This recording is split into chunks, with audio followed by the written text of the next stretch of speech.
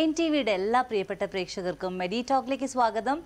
നിങ്ങൾ കണ്ടുകൊണ്ടിരുന്ന വീഡിയോയിലെ ഓരോ സെഗ്മെന്റും നിങ്ങൾക്ക് ഇഷ്ടമായി എന്ന് വിശ്വസിക്കുന്നു. എന്തായാലും ഞാൻ എത്തിയിട്ടുണ്ട്. നിങ്ങളുടെ സ്വന്തം ഡയന എന്നോടൊപ്പം എന്നത്തെയും പോലെ ഒരു വളരെ സ്പെഷ്യലിസ്റ്റ് ഡോക്ടറാണ് ഇന്ന് എത്തിയിട്ടുള്ളത്.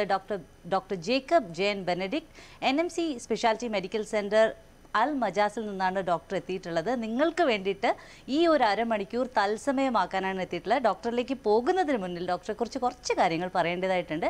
He is MD internal medicine, MD pharma and therapeutics, geriatric മെഡിസിനിൽ he is got his specialisation, senior consultant in internal medicine, former associate professor, 15 വർഷത്തിലേറെ ഗവൺമെൻറ് മെഡിക്കൽ കോളേജിൽ കേരളത്തിലൊക്കെ പ്രൊഫസറായിട്ടും കൂടി വർക്ക് ചെയ്തിട്ടുള്ള ഒരു പ്രഗത്ഭനാണ്. ഇദ്ദേഹത്തിൻ്റെ സ്പെഷ്യാലിറ്റീസ് എന്ന് പറയുമ്പോൾ management of life style diseases, ഇവിടെ പ്രവാസികളായ നമ്മൾക്ക് പലർക്കും വരുന്ന പല രോഗങ്ങളുടെയും മാനേജ്മെൻറ്റ്, അതിൻ്റെ പ്രിവെൻഷനൊക്കെയാണ് ഡോക്ടറുടെ സ്പെഷ്യൽ ഏരിയ എന്ന് പറയുന്നത്. Also medical problems of the elderly, vaccination of adults, പിന്നെ hyper tension, high cholesterol, diabetes, ഇതിൻ്റെ ഒക്കെ മാനേജ്മെൻറ്റ് ഒക്കെയാണ് ഡോക്ടറുടെ speciality. Let me please welcome doctor Jacob Jayan Benedict. Doctor please.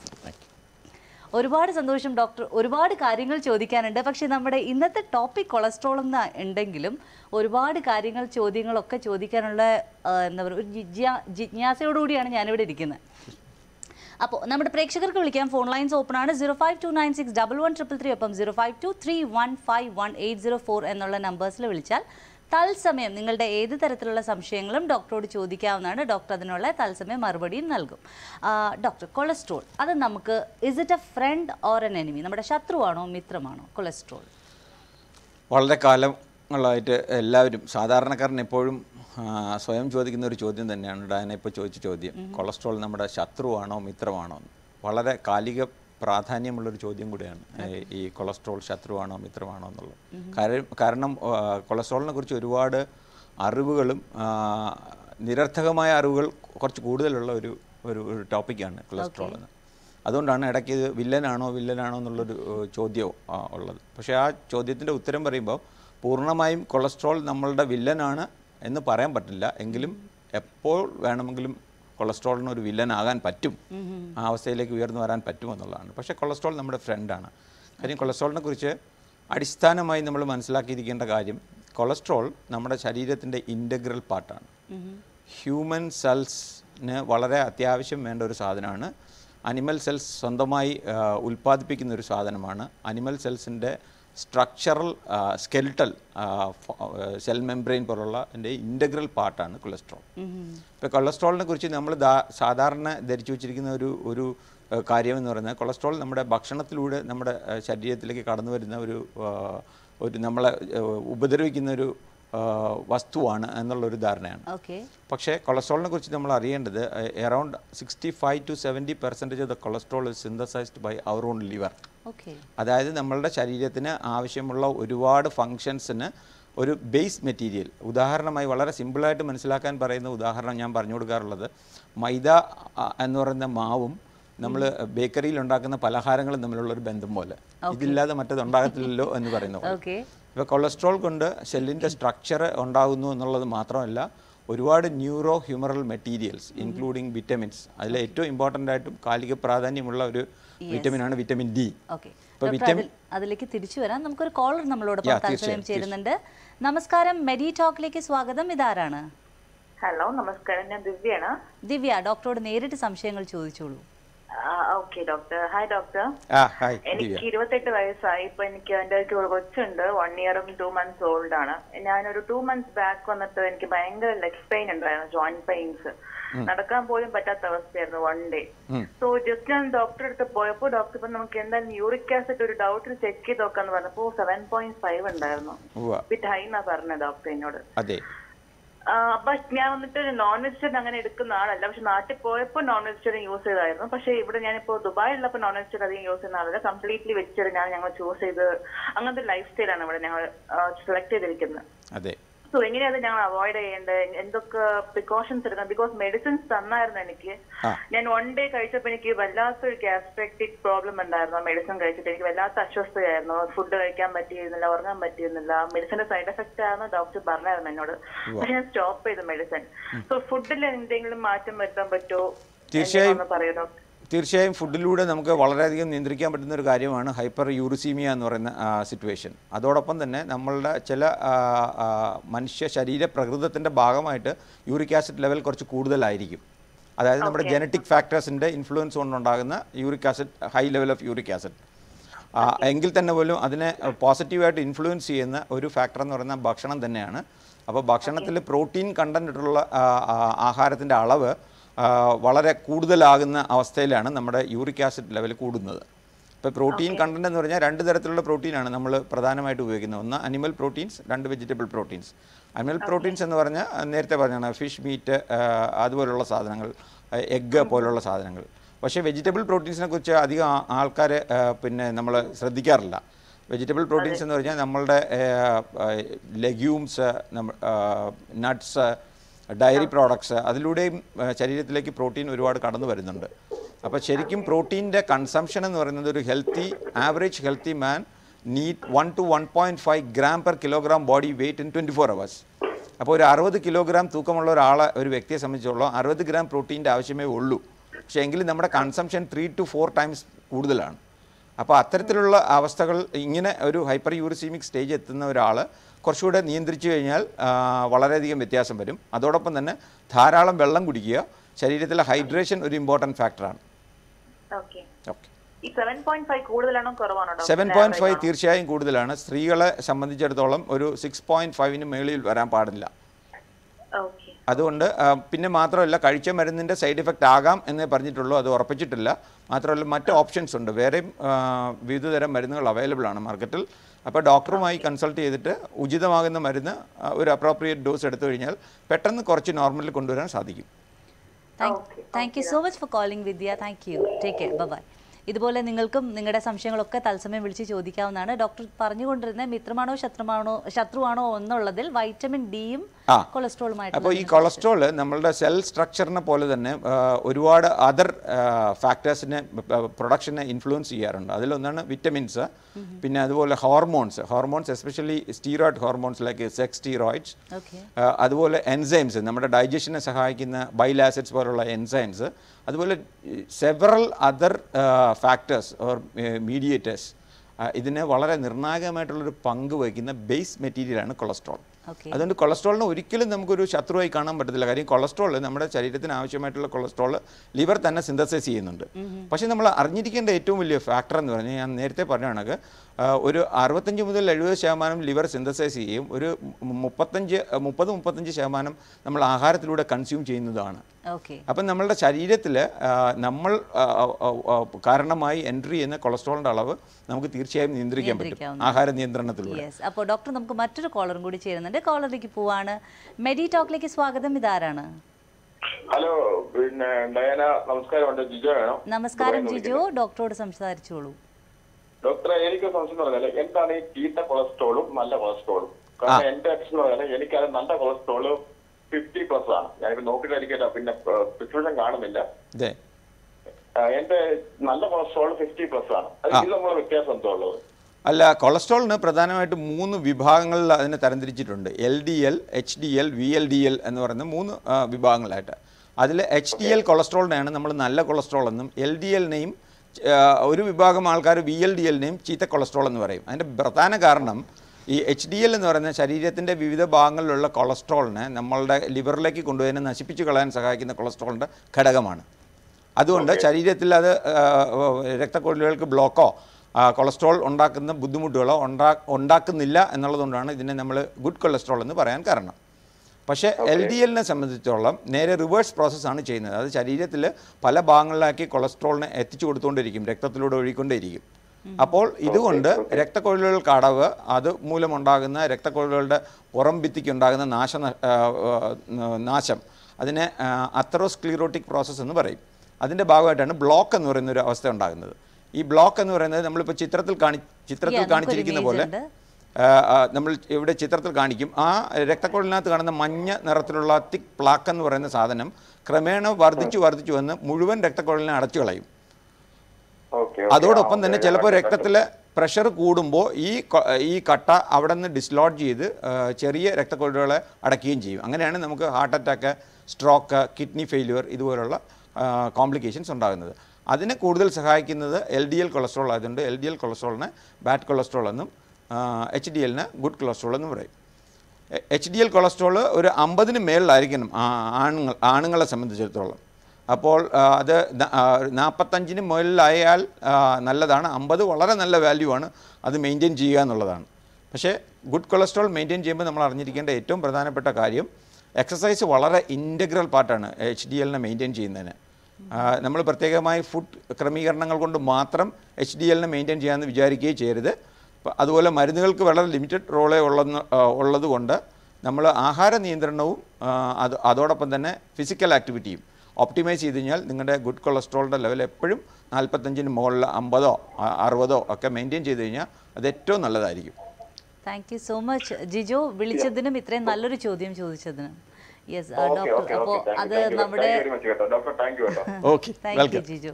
അപ്പോൾ എൻ്റെ തന്നെ ഒരു ചോദ്യം നമ്മുടെ ഒരു പ്രേക്ഷകൻ തന്നെ ചോദിച്ചു കഴിഞ്ഞിരിക്കുന്നു. ഡോക്ടർ, ഇനിയിപ്പോൾ നമ്മൾക്ക് അറിഞ്ഞിരിക്കേണ്ട ഒരു നമ്മുടെ സാധാരണ ഒരു പ്രേക്ഷകൻ അല്ലെങ്കിൽ ഒരു പ്രവാസി അറിഞ്ഞിരിക്കേണ്ട ബേസിക് നോളജ് എന്താണ് കൊളസ്ട്രോളിനെ കുറിച്ച്? അതിലേക്ക് പോകുന്നതിന് മുന്നിൽ നമുക്കൊരു കോളറും കൂടെ ചേരുന്നുണ്ട്. നമസ്കാരം, MediTalkലേക്ക് സ്വാഗതം. ഇതാരാണ്? ഹലോ, ഇത് സ്റ്റിനിയാണ്. സ്റ്റിനി, യെസ്, ഡോക്ടറോട് നേരിട്ട് സംശയം ചോദിച്ചോളൂ. ഡോക്ടർ, എനിക്ക് കഴിഞ്ഞ ആഴ്ചയായിട്ട് ബാക്ക് പെയിൻ ആയിട്ട് വന്നിരുന്നേ. ഈ ബോൺസിലെല്ലാം നേരെ താഴെയായിട്ട് അങ്ങനെ പെയിൻ വന്നപ്പോ ഞാൻ ഡോക്ടറെ കാണിച്ചു. പറയുന്നു കൊളസ്ട്രോള് ഫാറ്റ് ഒക്കെ ഉണ്ടാവുമ്പോ ഇങ്ങനെ വരുമെന്ന്. അങ്ങനെ ഞങ്ങള് ചെക്ക് കൊളസ്ട്രോൾ ഒന്നും നോക്കിയിട്ടില്ല. അപ്പൊ ഇങ്ങനെ കൊളസ്ട്രോൾ ഉണ്ടെങ്കിൽ ഇങ്ങനെ വരുമോ ഡോക്ടർ? കൊളസ്ട്രോൾ പലപ്പോഴും നമ്മൾ ഈ വേഗമായിട്ടുള്ള സിംറ്റംസ് വരുമ്പോൾ നമ്മൾ സാധാരണ ഒരു അഡ്വാൻസ്ഡ് ആയിട്ട് നമ്മൾ ചെയ്യുന്ന ഒരു ടെസ്റ്റാണ് ലിപ്പിഡ് പ്രൊഫൈൽ എന്ന് പറയുന്ന ടെസ്റ്റ്. അതിനകത്ത് കൊളസ്ട്രോളിൻ്റെ വിവിധ ഘടകങ്ങളെ നമ്മൾ നിശ്ചയിക്കും. അപ്പോൾ നമ്മൾ ലിപ്പിഡ് പ്രൊഫൈൽ എന്ന് പറയുന്ന ടെസ്റ്റ് അതൊരു 8 മണിക്കൂർ ഫാസ്റ്റ് ചെയ്തിട്ട്, മിനിമം ഒരു 8 മണിക്കൂർ ഫാസ്റ്റ് ചെയ്തിട്ട് അടുത്ത ദിവസം പോയി നമ്മളുടെ എംപ്റ്റി സ്റ്റൊമക്കിൽ പോയി ബ്ലഡ് എടുത്ത് പരിശോധിച്ച് കഴിഞ്ഞാൽ ടോട്ടൽ കൊളസ്ട്രോളും അതിൻ്റെ വിവിധ ഘടകങ്ങളെയും നമുക്ക് തിരിച്ചറിയാൻ പറ്റും. അപ്പം അതുകൊണ്ടാണോ ഈ ബുദ്ധിമുട്ട് എന്നുള്ളത് പോകുന്നതിന് മുമ്പ് മറ്റെന്തെങ്കിലും കാരണം ഈ ബാക്ക് പെയിൻ ഉണ്ടോ എന്നുള്ളത് ഒരു വിദഗ്ധനായ ഡോക്ടറെ ലെഗിന്റെ ബാക്കിലായിട്ടും നല്ല പെയിനും ഇടയ്ക്ക് വരുള്ളൂ. അത് ഭയങ്കര പെയിൻ ആയിരിക്കും.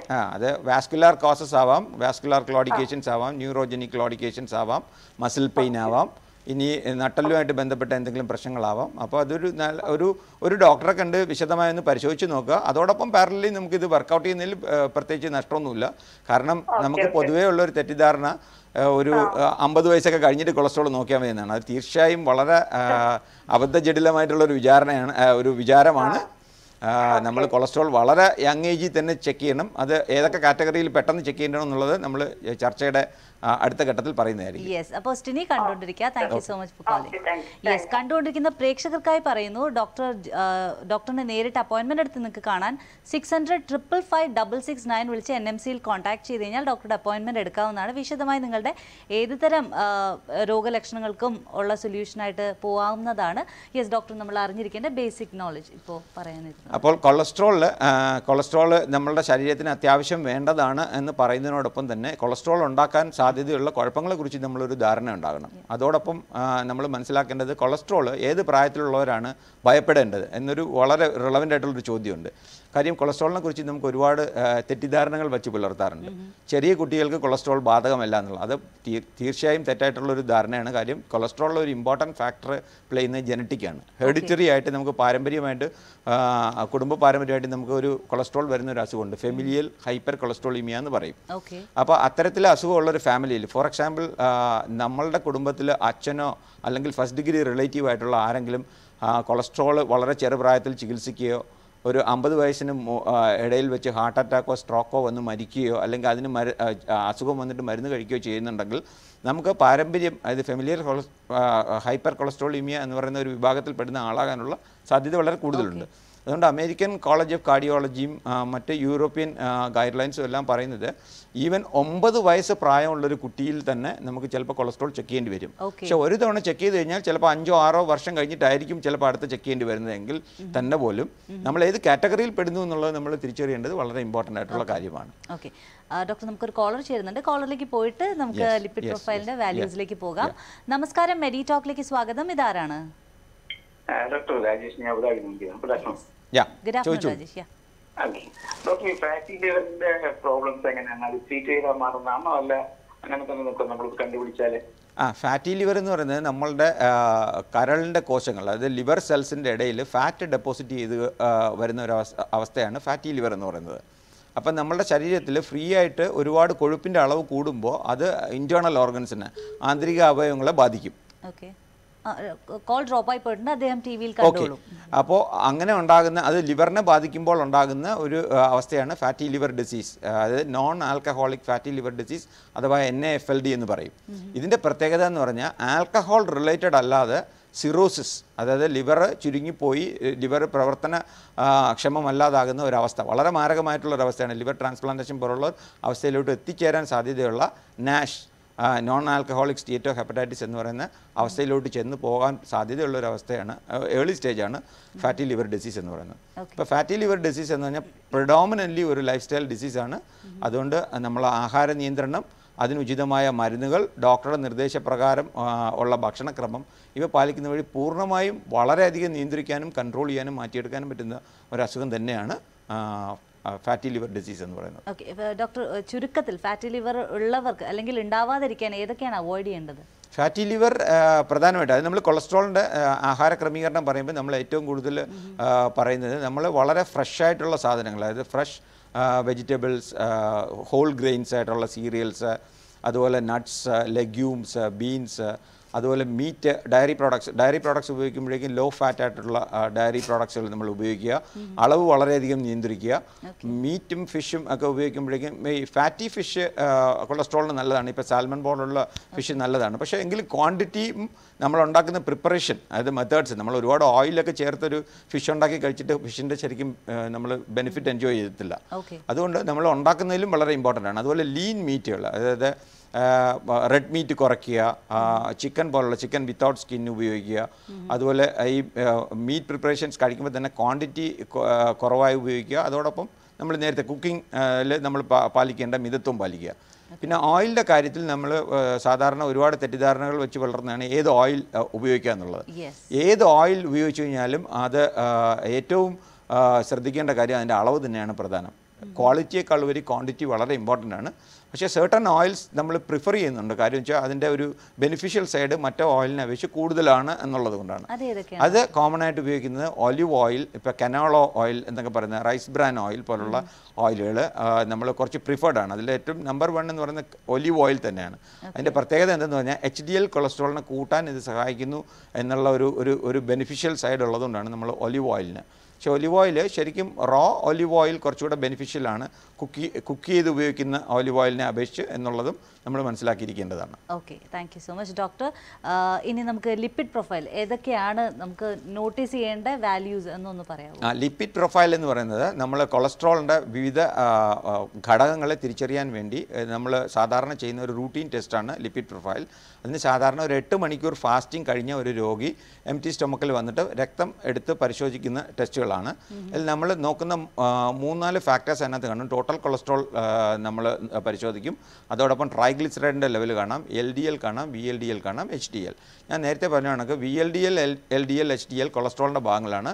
ട്രൈഗ്ലിസറൈഡ് എന്ന് പറഞ്ഞാൽ കൊളസ്ട്രോൾ പെർസെ അല്ല, പക്ഷേ കൊളസ്ട്രോൾ നമ്മൾ നേരത്തെ പറഞ്ഞ കണക്ക് ലിവർ സിന്തസിസ് ചെയ്യുന്ന കണക്ക് നമ്മുടെ ഇൻഡസ്റ്റൈനിൽ നിന്ന് ആഹാരത്തിലൂടെ കയറി നമ്മുടെ ശരീരത്തിൽ എത്തപ്പെടുന്ന കൊളസ്ട്രോളിലെ ഒരു ഇമ്പോർട്ടൻറ്റ് ഘടകമാണ് ട്രൈഗ്ലിസറൈഡ്. നമ്മുടെ റിസർവ് എനർജിയുള്ള പ്രോഡക്റ്റാണ്. അപ്പോൾ ഒരു കോമൺ ഫാറ്റ് സ്റ്റോർഡ് വിത്ത് എനർജി ട്രൈഗ്ലിസറൈഡാണ്. അപ്പോൾ അത് നമ്മൾ ഇതിൻ്റെ കൂടെ നമ്മൾ അനലൈസ് ചെയ്യാറുണ്ട്. ഒരു പ്രിഫറബിൾ എമൗണ്ട് എല്ലാ ഗൈഡ് ലൈൻസും പറയുന്നത് 200 mg/dL താഴെ ആയിരിക്കുന്നതാണ് ഏറ്റവും അത്യുത്തമം. എന്നാൽ 200 മുതൽ 239 വരെയുള്ളത് ഒരു ഇൻ്റർമീഡിയറി റൈസ് ആയിട്ട് നമ്മൾ കണക്കാക്കുന്നെങ്കിലും 240 മുകളിലുള്ളത് ഹൈ ലെവൽ കൊളസ്ട്രോൾ ആയിട്ടാണ് കണക്കാക്കപ്പെടുന്നത്. ഇതിൻ്റെ ഇമ്പോർട്ടൻസ് എന്തെന്ന് പറഞ്ഞാൽ ഒരു 200-ൽ താഴെ ഉള്ള ലെവൽ നോർമൽ കൊളസ്ട്രോൾ ഉള്ള ഒരു വ്യക്തിയും 200-ന് മുകളിൽ 250-ന് താഴെയുള്ള ഒരു കൊളസ്ട്രോൾ ഉള്ള വ്യക്തിയും ഹാർട്ട് അറ്റാക്ക് വരാനുള്ള സാധ്യത പരിശോധിക്കുമ്പോൾ ഡബിളാണ്, ഇരട്ടിയാണ്. ഇത് ഇനി 300 mg/dL ആകുമ്പോഴേക്ക് 5 ഇരട്ടി സാധ്യത ഉണ്ട് എന്നുള്ളത് കൊണ്ടാണ് നമ്മൾ ആഹാരത്തിലൂടെ കൊളസ്ട്രോളിനെ നിയന്ത്രിക്കണം എന്ന് പറയുന്നത്. കൊളസ്ട്രോളിൻ്റെ ഈ ഘടകങ്ങൾ നോക്കുമ്പോൾ LDLും ടോട്ടൽ കൊളസ്ട്രോളും കൂടെ നോക്കിയിട്ട് നമ്മൾ ഒരു റേഷ്യോ ഉണ്ട്. ആ റേഷ്യോ കാൽക്കുലേറ്റ് ചെയ്യുമ്പോൾ എല്ലാ ഗൈഡ് ലൈൻസും ഇപ്പോൾ ലേറ്റസ്റ്റ് ആയിട്ട് പറയുന്നത് 3.5% താഴെ ആയിരിക്കണം എന്നുള്ളതാണ്. അപ്പോൾ അത് 5-ന് മുകളിൽ വന്നു കഴിഞ്ഞാൽ നമ്മളുടെ ആഹാര ക്രമീകരണത്തിലൂടെയും ഡോക്ടറുടെ നിർദ്ദേശപ്രകാരമുള്ള മരുന്നുകളിലൂടെയും, ഈ മരുന്നുകൾ പല വിഭാഗത്തിലുള്ള മരുന്നുകളുണ്ട്. കൊളസ്ട്രോളിൻ്റെ സിന്തസിനെ ബ്ലോക്ക് ചെയ്യുന്നുണ്ട്, കൊളസ്ട്രോളിൻ്റെ അബ്സോർപ്ഷനെ ബ്ലോക്ക് ചെയ്യുന്നതുണ്ട്, കൊളസ്ട്രോളിനെ ശരീരത്തിൽ നിന്ന് ഡിസ്കാർഡ് ചെയ്യുന്ന സാധനങ്ങളുണ്ട്. അത് ഓരോ രോഗിയിലും അയാളുടെ രോഗാവസ്ഥയും അതുപോലെ അയാളുടെ കൊളസ്ട്രോളിൻ്റെ അവസ്ഥയും വേറെ ഒരുപാട് ഫാക്ടേഴ്സ്. നമ്മൾ ഇപ്പോൾ cardiovascular risk stratification, there are different score systems. ഇപ്പോൾ ഫ്രാമിംഗ്ഹാം ഹാർട്ട് സ്റ്റഡി അനുസരിച്ചുള്ള ഇൻപുട്ടിൻ്റെ അടിസ്ഥാനത്തിൽ നമ്മൾ രോഗിയെയും രോഗാവസ്ഥയും ആ പർട്ടിക്കുലർ ഇൻഡിവിജ്വലിൽ പ്രത്യേകം നോക്കിയിട്ടാണ് നമ്മൾ തീരുമാനിക്കുന്നത് എന്ത് മരുന്ന് വേണം, എത്ര അളവിൽ വേണമെന്നുള്ളത്. അത് ഡോക്ടറുടെ നിർദ്ദേശപ്രകാരം മാത്രമേ കഴിക്കാവൂ. ഓവർ ദ കൗണ്ടർ മെഡിക്കേഷൻസ് ആയിട്ട് ഇത് ഉപയോഗിക്കാൻ പാടില്ല. കാരണം ഒരുപാട് സൈഡ് ഇഫക്ട്സുകൾ ഉള്ള ഒരു വിഭാഗത്തിലുള്ള മരുന്നുകളാണ് കൊളസ്ട്രോളിന് ഉപയോഗിക്കുന്ന മരുന്നുകൾ. ഓക്കെ. ആൻഡ് ഡോക്ടർ, പലപ്പോഴും വ്യക്തികൾ പോയിട്ട് കൊളസ്ട്രോൾ കൂടുതലുണ്ട് എന്ന് അറിയുമ്പോൾ മെഡിസിൻ എടുക്കും. പക്ഷേ കുറച്ച് കഴിയുമ്പോൾ ഇനിയിപ്പോൾ കൊളസ്ട്രോൾ ഒന്നും കാണത്തില്ലെന്ന് പറഞ്ഞാൽ താനെ നിർത്തുന്ന ഒരു പ്രവണത ഇല്ലയോ? വളരെയധികം റിലവൻ്റ് ആയിട്ടുള്ളൊരു ചോദ്യം തന്നെയാണിത്. കാരണം നമ്മൾ ഒരു തവണ മരുന്ന് കഴിച്ച് നമ്മുടെ കൊളസ്ട്രോൾ രണ്ടാമത്തെ ചെക്കപ്പിനോ മൂന്നാമത്തെ ചെക്കപ്പിനോ വരുമ്പോഴേക്കും നോർമൽ ലെവലിലായി കഴിയുമ്പോൾ പലപ്പോഴും രോഗികൾ തന്നെ ഇങ്ങോട്ട് ഡോക്ടറോട് ചോദിക്കുക, എന്താ ഡോക്ടറെ മരുന്ന് നിർത്താത്തത്, മരുന്ന് കുറയ്ക്കാത്തതെന്ന് ചോദിക്കും. പക്ഷേ ശരിക്കും പറഞ്ഞു, നേരത്തെ നമ്മൾ ഈ ടോട്ടൽ കൊളസ്ട്രോളിൻ്റെ കാര്യം പറഞ്ഞാണെങ്കിൽ ഓരോ ഘടകങ്ങൾക്കും ഓരോ ലിമിറ്റുണ്ട്. ഇപ്പോൾ triglyceride 150-ൽ താഴെയായിരിക്കുക, LDL cholesterol 100-ൽ താഴെയായിരിക്കുക, HDL cholesterol 40-ന് മേളിലായിരിക്കുക. അങ്ങനെ ഓരോ ഫാക്ടേഴ്സും ഇൻഡിവിജ്വൽ രോഗികളിൽ അവരിൽ കോ എക്സിസ്റ്റൻസ് ആയിട്ടുള്ള, അതോടൊപ്പം കൊളസ്ട്രോളിനോടൊപ്പം അവരിലുണ്ടാകുന്ന മറ്റ് അസുഖങ്ങൾ like diabetes, hyper tension, previous history of heart disease, stroke, family history, smoking habit, alcohol, obesity, body mass index, ഇങ്ങനെ മൾട്ടിപ്പിൾ ഫാക്ടേഴ്സ് നമ്മൾ കണക്കിലെടുത്തിട്ടാണ് നമ്മൾ തീരുമാനിക്കുന്നത്. ഇപ്പോൾ ഒരു ഡയബറ്റിക് രോഗിയെ സംബന്ധിച്ചോളം ഞാൻ നേരത്തെ പറയുകയാണെങ്കിൽ LDL 100-ൽ താഴെ ആയിരിക്കണമെങ്കിലും ഒരു ഡയബറ്റിക് രോഗിയെ സംബന്ധിച്ചോളം അയാളുടെ LDL 45-ന് അടുപ്പിച്ച് നിർത്തണമെന്നാണ് ഗൈഡ് ലൈൻസ് പറയുന്നത്. കാര്യം ഡയബറ്റീസ് ഈസ് കൊറോണറി ഇക്വലൻ്റ് ആണ്. ഡയബറ്റീസ് ഉള്ള ഒരു രോഗിക്ക് ഹാർട്ട് അറ്റാക്ക് എപ്പോൾ വേണമെങ്കിലും വരാം. അതുപോലെ ഒരു ക്രോണിക് കിഡ്നി ഡിസീസ് ഉള്ള ഒരു രോഗിയെ സംബന്ധിച്ചോളം ആ രോഗി മരിക്കുന്നത് കിഡ്നിയുടെ കാരണം കൊണ്ടല്ല, ഹാർട്ട് അറ്റാക്ക് കൊണ്ടാണ്. അപ്പോൾ അങ്ങനെയുള്ള രോഗികളിൽ വളരെ സ്ട്രിഞ്ചൻ്റ് ആയിട്ടുള്ള വാല്യൂസ് ഫോളോ ചെയ്യേണ്ടി വരും. അപ്പോൾ മരുന്ന് തുടങ്ങാനും മരുന്നിൻ്റെ അളവ് നിശ്ചയിക്കാനും മരുന്ന് എത്ര കാലം തുടരണമെന്ന് തീരുമാനിക്കുന്നത് ഡോക്ടർ തന്നെയായിരിക്കണം. നിങ്ങൾക്ക് വിശ്വസ്തനായ ഒരു ഡോക്ടറെ സമീപിച്ച് ഡോക്ടറുടെ നിർദ്ദേശപ്രകാരം മരുന്ന് കഴിക്കുന്നതായിരിക്കും ഏറ്റവും അത്യുത്തമം. Thank you so much doctor. Doctor, ചില വ്യക്തികൾ പറഞ്ഞു കേട്ടിട്ടുണ്ട്, പണ്ട് ഒരു 20 വർഷം മുമ്പ് മുതൽ ഷുഗറിൻ്റെ ഗുളിക കഴിച്ച് എനിക്കിപ്പോൾ കൊളസ്ട്രോൾ വന്നു. ശരിക്കും അങ്ങനെയാണോ? ഈ ഷുഗറിൻ്റെ ഒക്കെ മെഡിസിൻസ് കണ്ടിന്യൂ ചെയ്ത് ഒരുപാട് വർഷം കഴിയുമ്പോൾ വരുമോ ഇതൊക്കെ? അത് ഈ സോഷ്യൽ മീഡിയ വളരെയധികം വളരെ പോപ്പുലറായിട്ട് ഈ കഴിഞ്ഞ ഒരു ദശാബ്ദത്തിനുള്ളിൽ വന്നിട്ടുള്ള നമ്മുടെ സാമൂഹിക അന്തരീക്ഷത്തിലുണ്ടായിട്ടുള്ള ഒരു വലിയൊരു നെഗറ്റീവ് ഇൻഫ്ലുവൻസ് ആണ്. Lot of false informations are getting propagated without any scientific backup. അപ്പോൾ അതിൻ്റെ ഭാഗമായിട്ട് ഇങ്ങനെ കൊളസ്ട്രോൾ ഒരു മാഫിയയാണ്. കൊളസ്ട്രോൾ കഴിച്ചു കഴിഞ്ഞാൽ കൊളസ്ട്രോൾ എന്ന് പറയുന്ന ആൾക്കാരെ ഭയപ്പെടുത്താൻ ഉപയോഗിക്കുന്ന ഒരു ഫാക്ടറാണെന്നൊക്കെ പറഞ്ഞ് ഒരുപാട് ആൾക്കാർ ഇങ്ങനെ നാച്ചുറോപ്പതിയും മറ്റുള്ള സിസ്റ്റംസ് ഓഫ് മെഡിസിൻ, അവരെയൊന്നും ഞാൻ കുറ്റം പറയുകയല്ല. പക്ഷേ നമ്മുടെ സയൻറ്റിഫിക് മെഡിസിൻ, നമ്മളിന്ന് എൻജോയ് ചെയ്യുന്ന ഈ ടെക്നോളജിക്കൽ അഡ്വാൻസ്മെൻ്റ് എല്ലാം അതിൻ്റെ ബേസിസ് എന്ന് പറഞ്ഞാൽ the evidence generated from various clinical trials and researchers. അവർ കൊണ്ടുവരുന്ന അറിവിൻ്റെ അടിസ്ഥാനത്തിലാണ് നമ്മൾ ഇതൊക്കെ ഫോളോ ചെയ്തുകൊണ്ടിരിക്കുന്നത്. ഫോർ എക്സാമ്പിൾ, ഒരു 25 വർഷം മുമ്പ് ഹാർട്ട് അറ്റാക്ക് വന്ന് മരിക്കുന്ന ആൾക്കാരുടെ എണ്ണം വളരെ കൂടുതലായിരുന്നു. നിങ്ങൾക്ക് അക്സെപ്റ്റ് ചെയ്യാതിരിക്കാൻ പറ്റത്തില്ല. ഒരു 25 വർഷം മുമ്പ് ഒരു 50% ആൾക്കാർ ഹാർട്ട് അറ്റാക്ക് വന്നു കഴിഞ്ഞാൽ ഒന്നാമത്തെ അറ്റാക്ക്, രണ്ടാമത്തെ അറ്റാക്ക് അതിൽ മരിച്ചു പോകുന്നത് 50-60 വയസ്സ് വരെ ജീവിക്കുന്നിരുന്നുള്ളൂ. പക്ഷേ ഇന്ന് ഹാർട്ട് അറ്റാക്ക് വന്ന് മരിക്കാനുള്ള സാധ്യത വളരെ കുറഞ്ഞു പോയതിൻ്റെ കാരണം നമ്മൾ കൊളസ്ട്രോള്, ഹൈപ്പർ ടെൻഷൻ, ഡയബറ്റീസ് ഇമാതിരിയുള്ള അസുഖങ്ങളെ വളരെ ഇഫക്റ്റീവായിട്ട് മാനേജ് ചെയ്യുന്നതുകൊണ്ടാണ്. അതായത് കൊളസ്ട്രോളിന് വളരെ നെഗറ്റീവായിട്ടുള്ള അല്ലെങ്കിൽ ഡിലിറ്റീരിയസ് ആയിട്ടുള്ള ഒരുപാട് ഇഫക്ട്സ് ഉണ്ടെന്ന് ശാസ്ത്രീയമായി തെളിയിക്കുന്ന അടിസ്ഥാനത്തിലാണ് കൊളസ്ട്രോളിന് നമ്മൾ ചികിത്സ എടുത്തുകൊണ്ടിരിക്കുന്നത്. Thank you so much doctor. നമുക്ക് വളരെ ചുരുങ്ങിയൊരു സമയത്തിൽ ഒരുപാട് കാര്യങ്ങൾ വളരെ ലളിതമായി പറഞ്ഞു തന്നിട്ടുണ്ട്. Thank you so much doctor. മറ്റൊരു എപ്പിസോഡ് ഡെഫിനറ്റ്ലി ഡോക്ടറോട് ഒരുപാട് ഇനിയും സംശയങ്ങളും കാര്യങ്ങളൊക്കെ ചോദിക്കേണ്ടതായിട്ടുണ്ടെന്ന് ഉറപ്പുണ്ട്. നമ്മളോടൊപ്പം ഇത്രയും നേരം വാല്യുബിൾ ടൈം സ്പെൻഡ് ചെയ്തിട്ടുള്ളത് ഡോക്ടർ ജയൻ ബെനഡിക്റ്റ് ആണ്. ഇദ്ദേഹത്തിൻ്റെ സേവനം Majaz branch NMC medical സെൻ്ററിൻ്റെ Majaz ബ്രാഞ്ചിലാണ് ലഭ്യം. ഇദ്ദേഹത്തിൻ്റെ അപ്പോയിൻമെൻറ്റായി നിങ്ങൾക്ക് കോൺടാക്ട് ചെയ്യേണ്ട നമ്പർ 600 555 669. 600-555-669. ഒരിക്കൽ കൂടി പറയുന്നു, 600-555-669 സ്ക്രീനിൽ കാണിച്ചിട്ടുണ്ട്. അപ്പോൾ മറ്റൊരു സ്പെഷ്യലിസ്റ്റുമായി മറ്റൊരു എപ്പിസോഡിൽ വീണ്ടും കാണുന്നവരെ, this is Diana Suman signing off with doctor Jacob Jayan Benedict from MediTalk. നമസ്കാരം.